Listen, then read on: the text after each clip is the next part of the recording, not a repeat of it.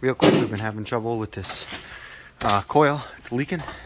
If you look at the drain pan, it doesn't have a lot here, but it has it further down. There's ice, and where that bucket is over there, it's leaking. So let's figure this out. First up, you have to keep the door closed when you put it in defrost, because if that's not closed, you won't get voltage to your system.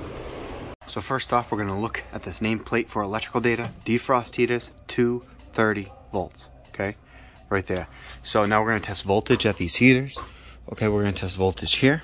And then if we're going to follow this other side, so this heater goes in a loop around. So this is two sides of, this is the beginning of the heater and then the end of the heater. That's what you can think of it as. I'm going to come up here and we're going to test voltage there. So I already tested voltage there. I get 120 to ground from there, 120 to ground there. But if I check them to each other, very important, check voltage from there to inside this nut, I get 0. So that means that there's one line of power, so we're losing a line of power somewhere. Remember, this needs 230 to work.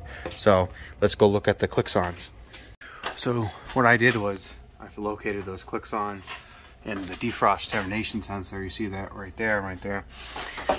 I know that the fans are 230 volts also from that name tag. I went to my truck, I got a click-on, and then I got the same exact defrost termination temperature just so I can read how it functions. So you can see 2 closes on temperature rise, 3 opens on temperature rise. Okay, so we should be getting voltage from number 2 to the defrost heaters, and we should be having, you know, a common voltage too. So let's see if that's working. So now we're going to look at this termination sensor. So you see I got that shoved into the red, which is the common, which gives us 120 to ground. Now you see I got it shoved in the brown, 120 to ground. So now I have it in that black one, also gives 120 to ground. If you look at red to brown, 0. You see right now, black to red is our 208. So I'm not sure, but I think this thing might be wired in wrong. So we're going to verify that this switch is working right. And as you can hear, the refrigeration has started back on. So I'm going to have to go and turn back on the defrost so I know what state this is in, and I know it should be calling for the drain pan. Alrighty, so just to show you, I just put black tape on that one, red tape on this one, you know, on the side that's going to connect over there. And what we're going to do is we're going to check continuity to see if this is doing what it needs to do. Alright, so first we're going to take this temperature here. So see, it's 98 degrees. So according to this, right, closes on temperature rise. So that means point number 2, which is brown, to the common, which is number 1, should be connected, where number 1 to 3 should not be connected. It opens at 55, closes at 35. We're almost at 100 degrees. So we're going to test red to brown for ohms to see if they're connected. So we got 0, so we can see that those two are connected. So this switch is functioning properly. Now it's like, okay, let's go see where these lead to and whether or not this is hooked up correctly. So we're going to trace out these wires quick. Just be like, notice the type that they are. Okay, just like this is, you know, has that little line in the middle, and this is more rounded, and we're going to try to see where they end up. So it's kind of hard to see without taking off the plenum, but if you look at, they're just kind of run across the top, so they just end up over there. So let's see if we can make sense of it from over there. So what we're going to do is we're going to just kind of take stock of all the values. So we have, you know, A, N, X, B, F, 4, and we're just going to kind of gloss over the wiring diagram super quick. Trenton TLP evaporator wiring diagram. Now you got to scroll through and you're going to look for, in this case we have hot gas defrost wiring diagram. It's electric,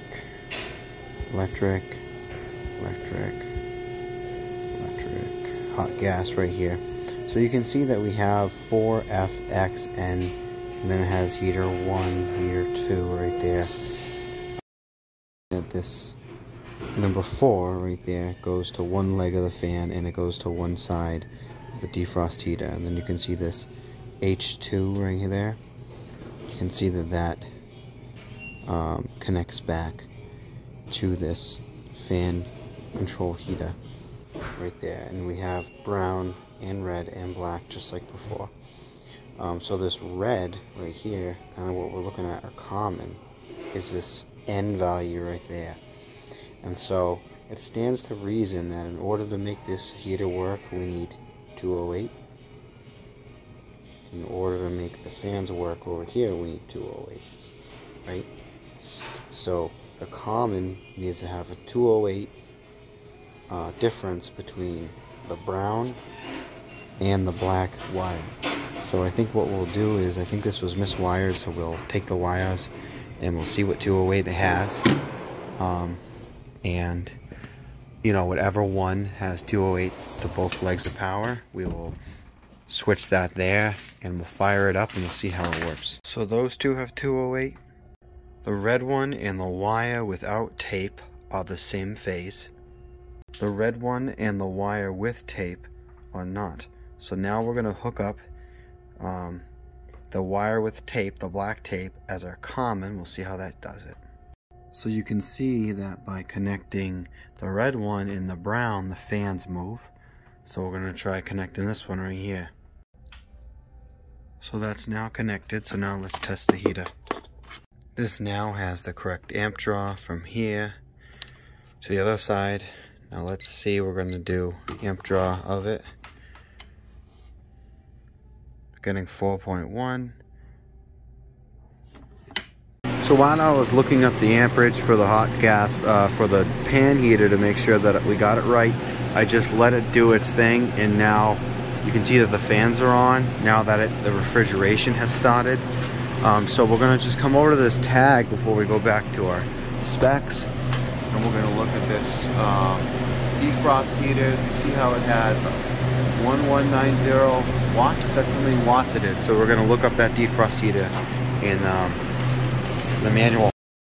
Page 9 of the manual, hot gas defrost with drain pan heaters. You see you have this fancy graph right there. So if you look right here, you got drain pan heaters. Right, we're going to go down to the bottom, and you see how it has this 1030. Well, it has total amps, and then it has total watts. So you got your watts right there, and then you have your total amps. Okay, so we're going to look to see if we find any amps that matches ours.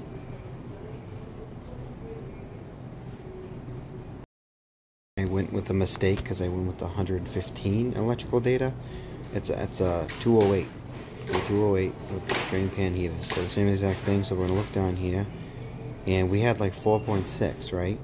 So if we look down here, we can see that this 1030 number, right? 1030 number will give us an amps of 4, right?